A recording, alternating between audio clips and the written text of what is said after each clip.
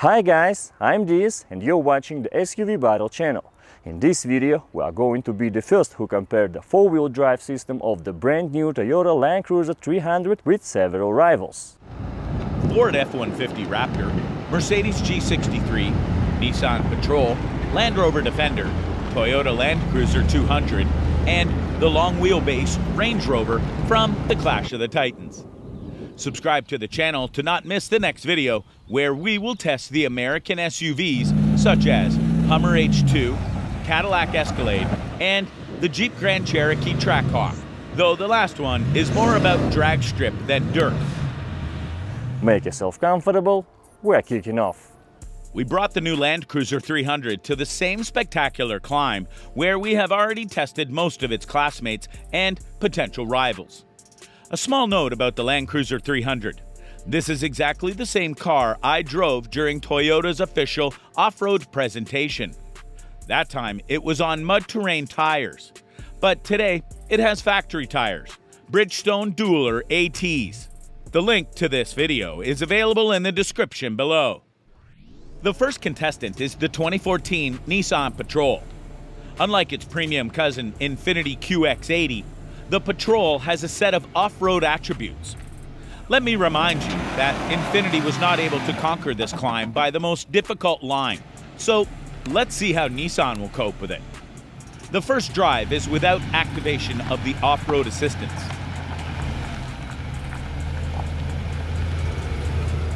The car reaches the first diagonal suspension, slows down almost to a full stop, and actively slips with the suspended wheels. Look at the front left wheel.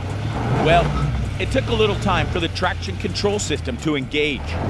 But when it got down to business, the Patrol continued climbing with its front wheel raised up high. The next obstacle. The front left and rear right wheels are hanging in the air. A slight wheel spin, and the Patrol rushes to the top, completing its drive. Now, let's activate the low range, switch to rock mode, and lock the rear differential.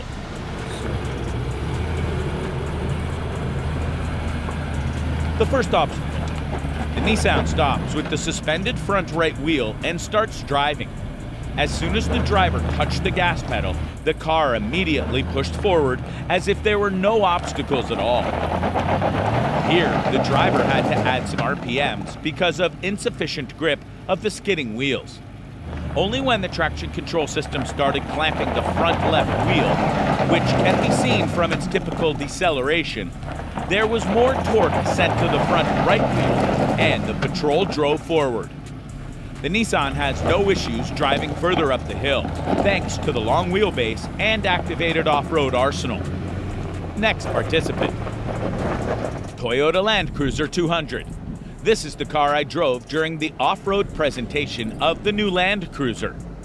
Today, this car and the new Land Cruiser 300 will be driven by one driver who just drove the Nissan Patrol through the obstacle course. The first drive is in standard mode.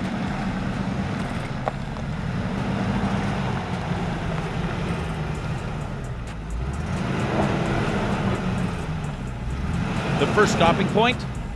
The rear left wheel is suspended, and the right one went deep into the wheel arc. The driver raised the revs, and the traction control system reacted immediately. It's clearly visible how the slipping wheels slow down, but this is not enough to continue driving. The traction control system cannot clamp the suspended wheels so that the loaded wheels could receive enough torque. That's why the Land Cruiser is standing still. It's time to activate the off-road arsenal. Lowered row, center lock, and rock and dirt mode. More gas. The wheel spin intensity went down. The Land Cruiser rolls back a little, and with the front wheel lifted, it drives forward with the sounds of the braking system. The second obstacle and diagonal suspension again. The driver raises the revs, and after a slight slip, the car drives forward on three wheels. But at the next point, the LC200 has to stay longer. The loaded front wheel slips, and the heavily loaded right wheel stands still, twitching helplessly due to the lack of torque. The Toyota was able to continue driving only after the front wheels stood straight. I have already noticed this feature on different cars. The traction control system is most effective when the front wheels are in a straight position. Write in the comments if this is applicable to your car too. And do not forget to indicate the make and model of the car. Meanwhile, the Land Cruiser has finished its drive and we have the next participant. The newest Land Cruiser 300 with a 3.5-liter turbocharged gasoline V6. Unlike the Land Cruiser 200, this car has stock tires and a limited slip differential in the rear axle. The LC300 starts in standard drive mode.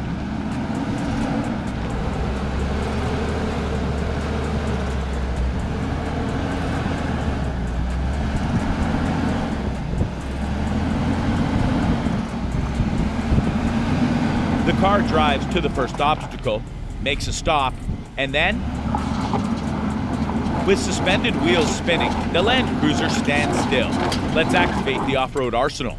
Switch to the low range, lock the central differential, and the rock mode in the multi-terrain select system.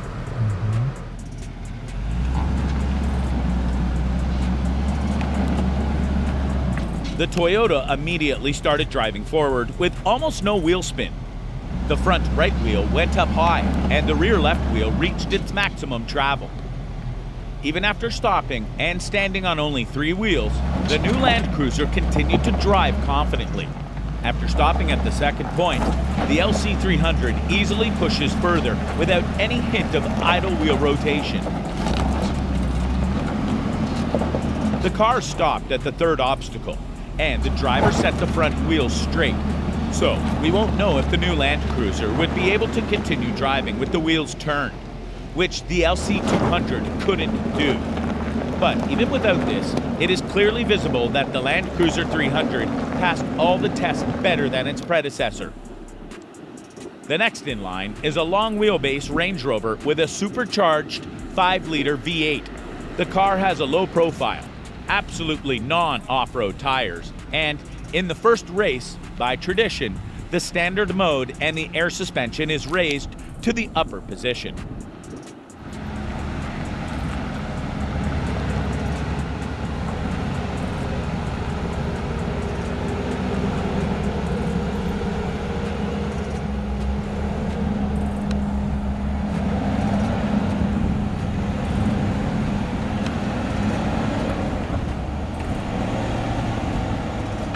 The Range Rover lifted its front right wheel on the first obstacle, not the rear left one, as all previous participants. The driver increases the RPMs. The rear wheel makes a barely noticeable slip, and the car drives forward with all wheels rotating at equal speeds.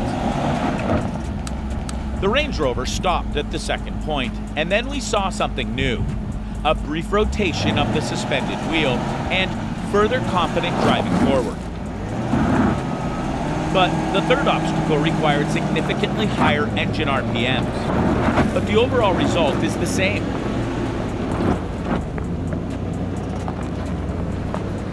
Now, let's activate the low range and the rock crawl mode.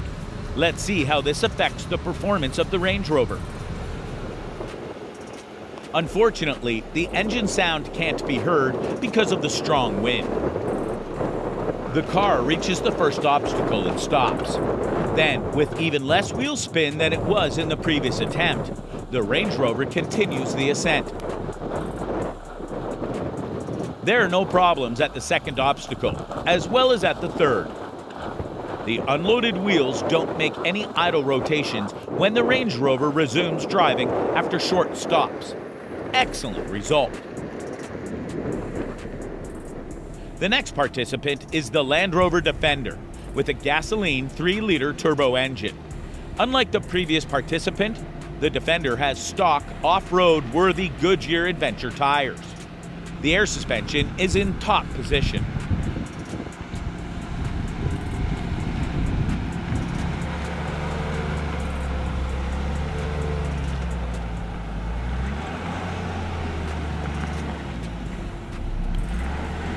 The Land Rover reaches the first obstacle, stops with the front right wheel raised high, and without any hint of slipping, confidently continues driving, even being on 3 wheels.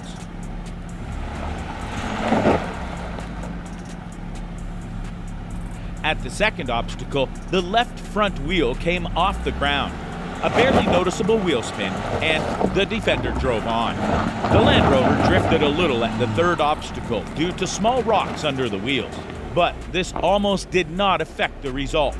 Now, let's watch how it drives with off-road assistance. The gearbox is in low range, and the rock crawl mode is on.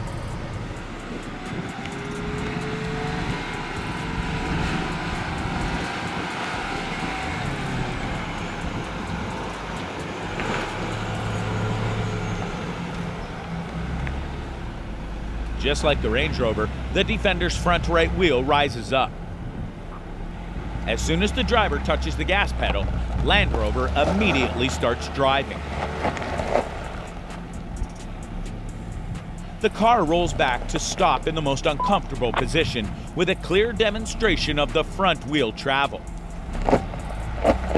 But there are no problems here either. At the third point, the Defender is again exposed to the most difficult conditions. The main load falls on 2 diagonally located wheels. Plus, let's not forget about the steep slope and lots of small rocks under the wheels. To understand the complexity of the test, note the slight wheel slip at the beginning of the driving. While the engine is practically inaudible, I can assume that it was almost at idle RPMs. Very impressive. The next participant is the 2021 Mercedes-AMG G63 with a 4-liter turbocharged gasoline V8. It has front independent suspension, unlike its predecessor. You can watch the drive of the previous G63 in the Clash of the Titans video, clicking the link in the description. And as a usual case with the AMG G63, the car has high-speed road tires. The first drive is in normal mode.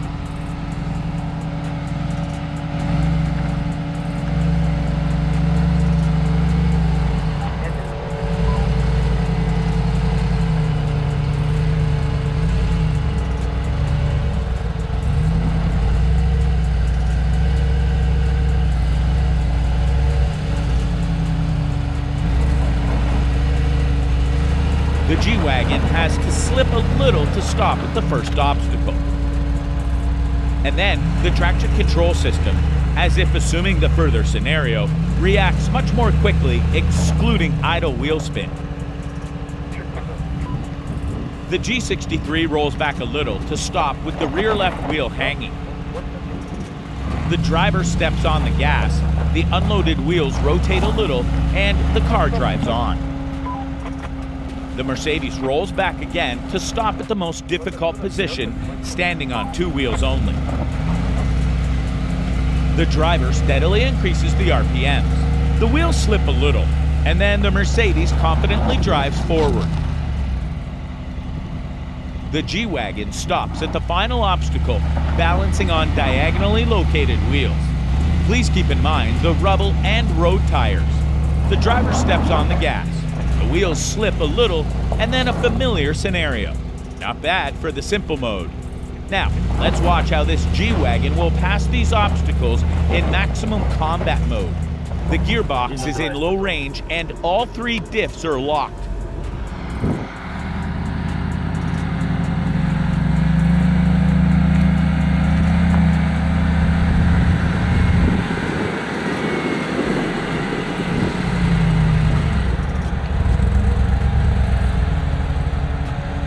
Significant difference is already visible at the first obstacle. There's no more wheel spin when positioning the vehicle. Would it come as a surprise to anyone that the G-Wagon easily continued driving from this position?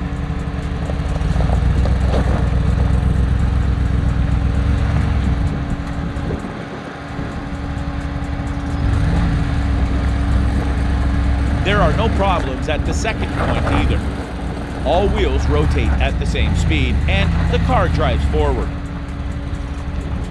A slight rollback to stop at the third point, but even here, despite the road tires and rubber under the wheels, there is not even a hint of slipping. That's what honest mechanical locking differentials mean. The next participant is the 2019 Ford F-150 Raptor with a 3.5-liter gasoline turbo V6. This truck has participated in the battle of pickups together with Volkswagen Amarok, Ford Ranger, and others. The link to this video is in the description.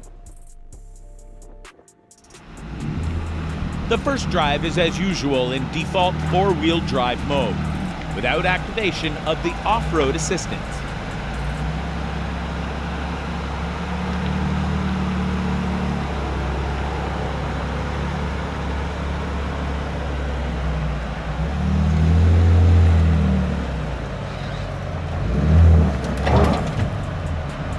The Ford drives to the first obstacle, but it slips a lot to arrive at the spot.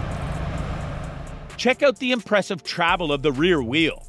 It went beyond the body, but still didn't reach the ground. The driver steps on the gas. The unloaded wheels slip a little, and the pickup drives further, reaching the second obstacle. Due to the design of the chassis, the Raptor doesn't even notice the diagonal suspension.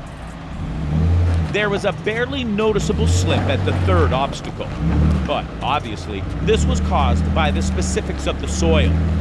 Because unlike the rest of the participants, the Raptor's wheels kept touching the ground. Now the driver has activated the rock crawl mode, in which the Raptor automatically switches to the low range and locks the rear axle differential.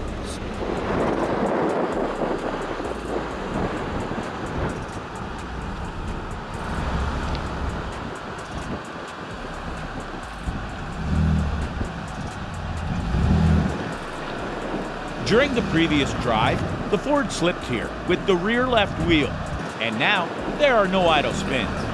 Look how deep the rear right wheel goes into the arc. More gas and a slight rear axle drift, the Raptor drives forward, while the loaded front left wheel makes a slight slip with delay. Probably this delay caused the drift of the rear axle because the idle front wheel, instead of pulling the truck forward, served as an anchor. There is no point in commenting further, since even in normal mode, the Raptor showed excellent results on these obstacles. The drive was no exception. Before summarizing, let's go back to the main character of this video and let the TLC 300 drive the obstacle course once again. The climb may have become a little more difficult after attempts of all participants. The driver has activated the low range, locked the central differential, and selected the rock mode. The Toyota drives to the first obstacle.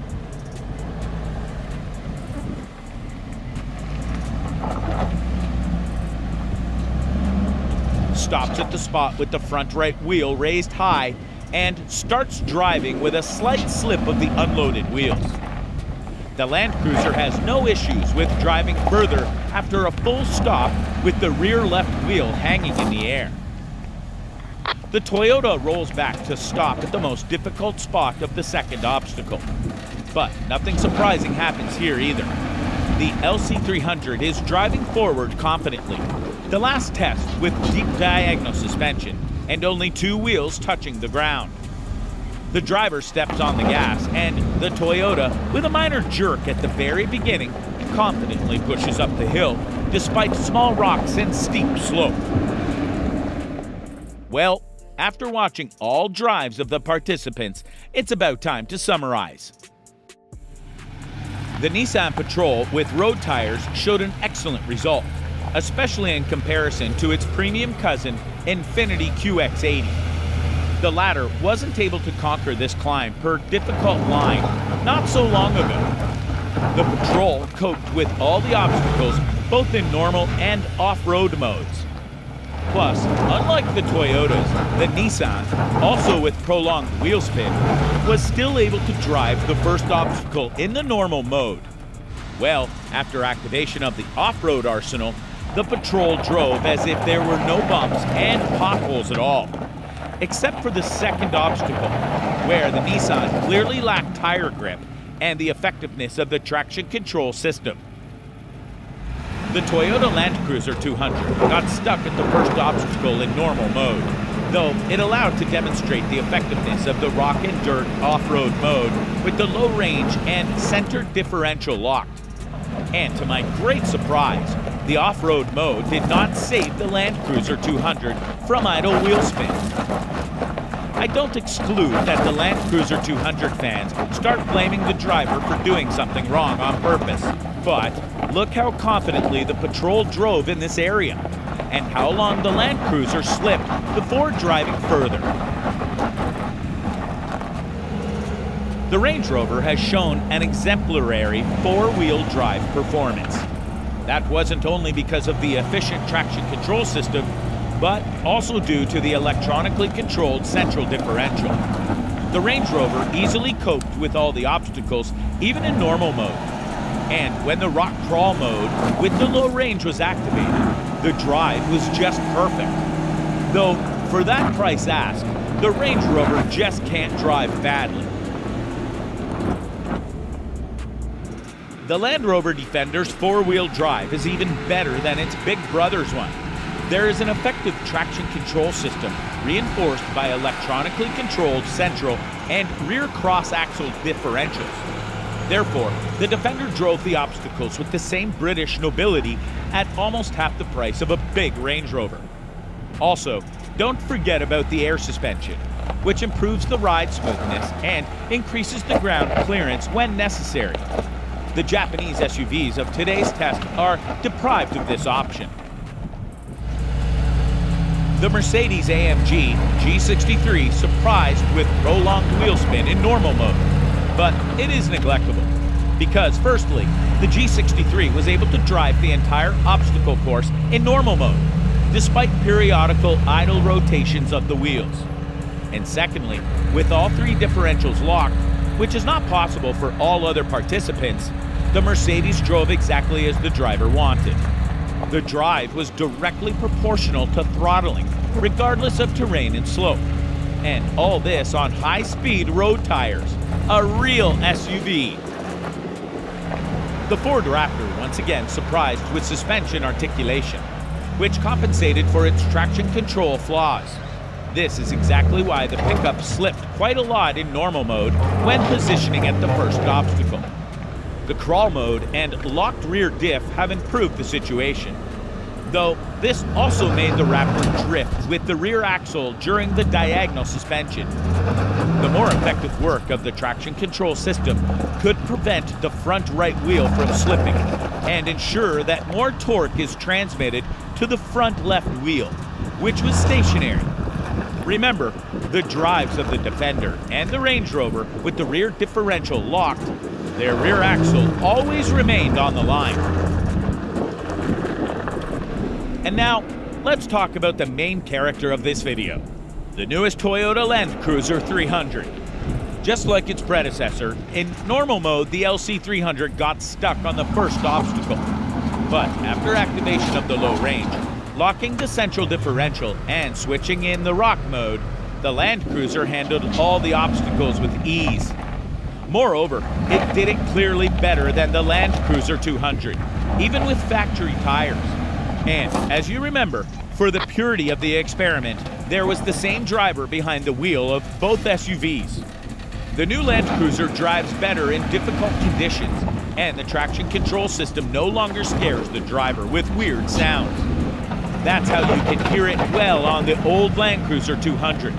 And this is how it is absolutely inaudible on the new Land Cruiser 300. Plus, don't forget the version with 3 lockers. Will it drive here like the G-Wagon? We will definitely find out at the first opportunity. In the meantime, the traditional awarding of the places. The third place goes to the Toyota Land Cruiser 200, as it slipped more than others, even in the off-road mode. The second place is shared by the Toyota Land Cruiser 300 and the Nissan Patrol. Toyota got stuck on the first obstacle just like the Land Cruiser 200, but in off-road mode it drove much better. Though the Patrol did well in the normal mode, but in the combat mode the Nissan slipped with 3 wheels at the second obstacle. The new Land Cruiser 300 drove confidently in the same spot with no wheel spin thanks to the more efficient traction control system. The first place goes to the Land Rover Defender. Regardless of the selected mode, the Defender always demonstrated an excellent result. Moreover, its price is quite comparable to the Japanese SUVs. You definitely have a question. What about the Range Rover G63 and the Ford Raptor? Considering their price, power, and design features, I think it would be incorrect to compare them with the above four SUVs. Therefore, I decided to leave them out of the contest. Moreover, in one of the next videos, we will watch them again, but in appropriate company. That's all for me. Write in the comments which SUV surprised you and from which you expected more. I'm Diaz. See you in the next video.